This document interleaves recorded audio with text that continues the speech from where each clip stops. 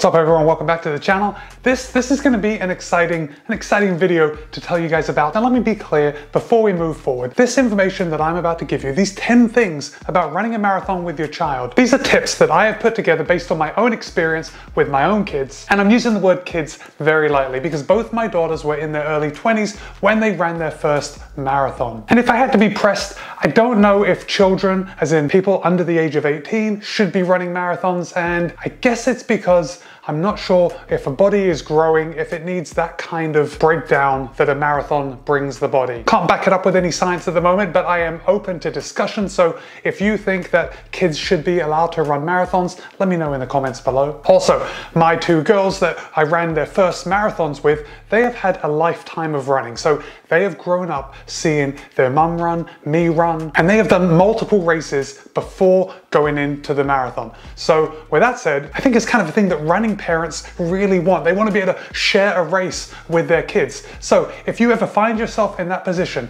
where your child, your adult child, wants to run a marathon, these tips will help you navigate that if you're going to be running it with them. And spoiler, if you get the chance, it's a lot of fun. Just as an aside, I actually ran my dad's first marathon, not with him, but we both went out and we ran the same race. And in hindsight, my father is deceased now. I wish I would have run that race with him just so we could have had those memories. But we went out together, we ran the race separately, and then we met up after. And it was still pretty good. But I have to say, I wish I had had those memories of actually running the marathon with him and then going through that struggle together. My friends, that's what it's all about. We are creating memories that you and your kids are gonna carry forward for the rest of your lives. If you're watching this and you have run a marathon, you know how special that first marathon is. Perhaps it's the time you first realized how hard it was to run that far. Perhaps it was something that you didn't think you could do, but you overcame so many obstacles to get there. That is what we're talking about. That is everything that your kid is going to be approaching as they go towards their marathon,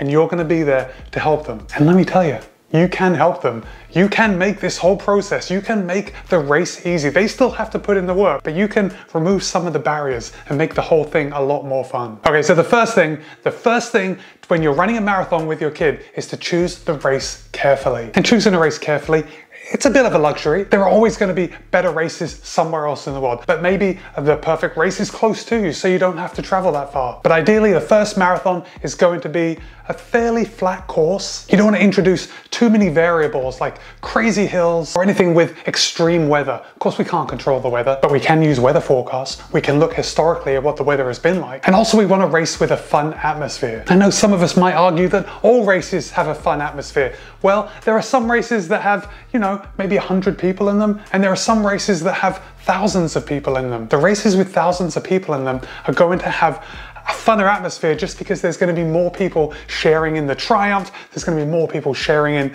the pain and discomfort of the later miles, and more people brings more spectators. And when you've got people cheering on your child on the side of the road, that's going to give them that boost. You know, when you're digging deep at the end of a race, those people cheering your name, it really picks you up, really helps you move forward. Choose your race carefully. I guess now would be a good time to tell you guys that back when I ran these races with my daughters, so I ran the Space Coast Marathon with my daughter Michelle, that was back in 2014, and then I ran the Disney Marathon with my daughter Libby, that was back in 2017. I wasn't making videos back then, so I don't have the kind of video footage that you've been seeing on the channel now. I do have some photos, and that's what I'm going to be throwing up on the screen as we move forward. So for both my races with Michelle first in 2014 and then Libby in 2017, both the races were at the same time of year, and they were both in Florida. Now we live in Florida, so that was pretty easy. And both the races are at the coolest time of the year. Both the Space Coast and Disney marathons are very flat, and they're both very entertaining and both very fun in their own ways. Tip number 2 for running your kid's first marathon: pack all the extras. You pack all the extras. Use your experience. Don't rely on their youth and inexperience at the distance. They're relying on you to make sure you've got everything you need. You've done these races before. If you are going out there and you're running it with your child, you've already done a few marathons. You know what it's like, you know what you need. And I'm talking gels, other fueling, appropriate clothing, hats, gloves, throw down clothes for the beginning of the race while you're standing around before you actually get running. Something I always like to bring to my races is a bin liner. And a bin liner is probably the most ideal piece of equipment to have in your pre-race kit, because all you have to do is cut a hole in the top, pull your head through it. So if it's raining before the race, you have some protection. Also, if it's cold and windy, that bin liner just cuts the wind like a dream. You can see here, me and Libby at the Disney Marathon. This was a very cold morning. If you haven't run a Disney race, they all start very, very early. I think most of the races start around 5:30 in the morning, so obviously when there's a race with 20,000 people, you have to get there very early. And having the bin liner, as well as some other throwdown clothes, just made that beginning of the race that much more perfect and comfortable. Number 3, the third tip to running a marathon with your child: make it fun and order some custom clothing. You need to look back and see what a special occasion it was, and nothing says a special occasion like some dorky matching outfits. Michelle and I actually did this a couple times. We first did it at Space Coast, and then we had another half marathon, I don't know, a couple years later, and we ordered the same shirt in different colors. My friends, now would be a great time to give this video a thumbs up if you're enjoying it. Perhaps it's put the idea in your head of that you will be able to run a marathon with your child at some point in the future. Giving this video a thumbs up just kind of tells YouTube that, you know what, this video has some value. Why don't you push it out to some other people? They might like to take a look. And of course, if you're not already subscribed, consider doing so right now. I post new running videos at least twice a week. Number 4, the fourth tip to prepare for running a marathon with your child is to prepare for meltdowns. And what do I mean by meltdowns? Because probably your child is an adult at this point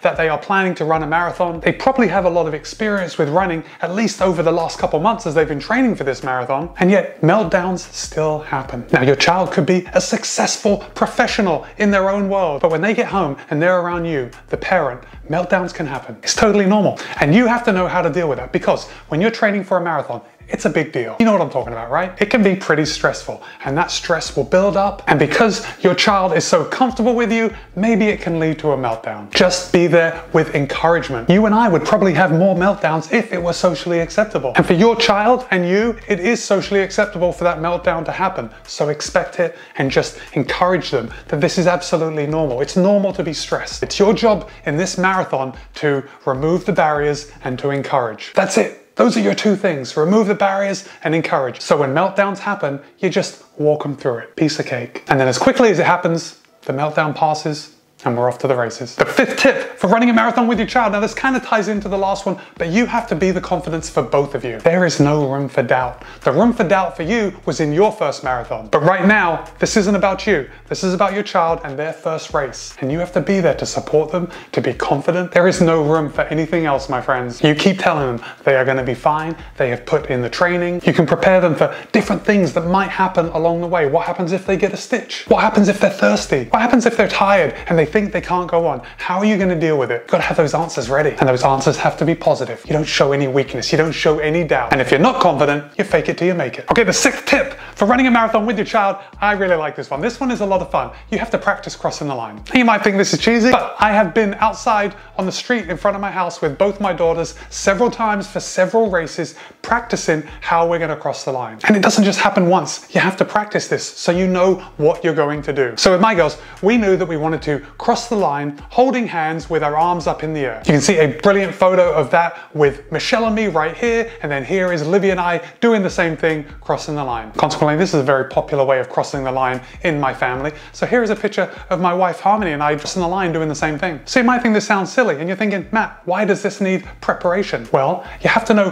which side you're going to be on. And you might think it's a little precise. You just make it up as you go along. No, you want to remove those barriers, so when it comes time to execute, you know exactly what you're doing. You fall back on your training. And the last part of this tip is to assume your finishing position further back from the finishing line than you might think, because there are photographers snapping your photo all the way down the finish chute. So don't just wait for the actual crossing the line. Maybe 20, 30 meters out, that's when you grab your kid's hand and you cross the line, arms in the air, like the champions you are. Some of you might think it's a little awkward to be running with your arms in the air for such a long time, but that awkward feeling disappears when you see how absolutely epic the photos come out. And that is why tip number 6 is to practice crossing the finish line. And tip number 7 of running the first marathon with your child is to have a plan for approaching the low points. You and I know there are going to be low points in a marathon, but remember the old ultra running adage, it never always gets worse. That's what you need to tell your child moving into the race, so they know that it's not always going to be bad. If you're running your first marathon, you don't know how your body's going to feel towards the end of the race. And I don't have to tell you this, but your body might not be feeling its best. This is where you're using your experience, and you have to tell them that it's not always going to be this way.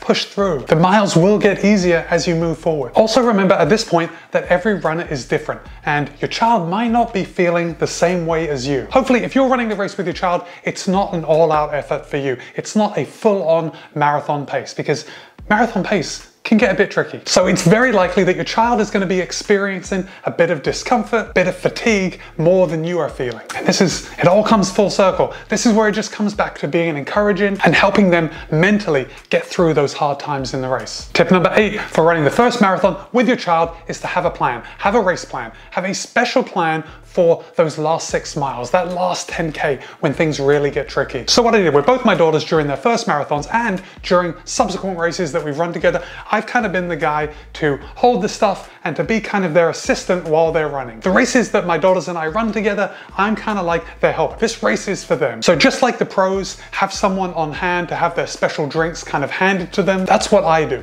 I will hand them a gel. I will make sure that I'm the one going to the water table to get a drink so they don't have to navigate that awkward area where everyone's kind of stopping and grabbing a drink and sipping and then throwing their cups down. I will encourage the girls to stay in the middle, keep running, hold their pace. I will bring them a drink. And this is when your experience comes in, because there's going to be time when your kids don't feel like having a drink or having something to eat. This is when you use your experience and you bring them something anyway. Of course, they don't have to drink it, but if you bring them something, if you bring them some Gatorade and they can just take the sip, that could be the difference between bonking and not bonking. In the same way, we want to encourage them to fuel appropriately. I can relate to this. Sometimes you're running well and you think, you know what? I'm running well. I don't need to take a gel. I'm feeling fine right now. Why do I need to take a gel? My friends, this is where your experience comes in and you have to impart to them that they are taking the gels preemptively. Once you run out of glycogen, there's no getting it back. You're not getting it back before the end of the race. And that's why you're there, to help them, to remind them. The 9th tip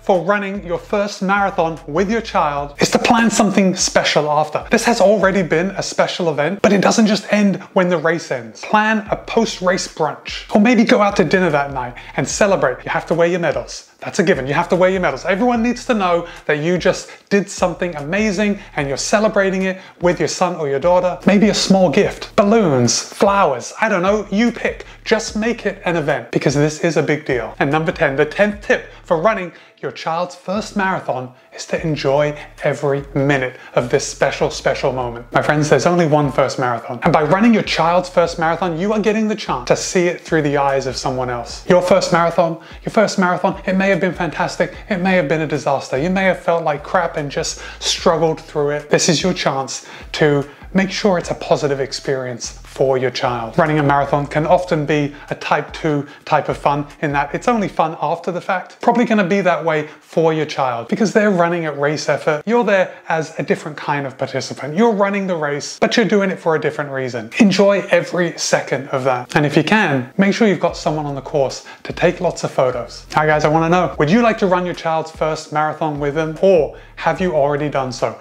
Let me know in the comments below. Guys, this video is being put out on Father's Day 2021. Happy Father's Day to all the dads out there. Be kind, be happy, run well. See you in a couple of days.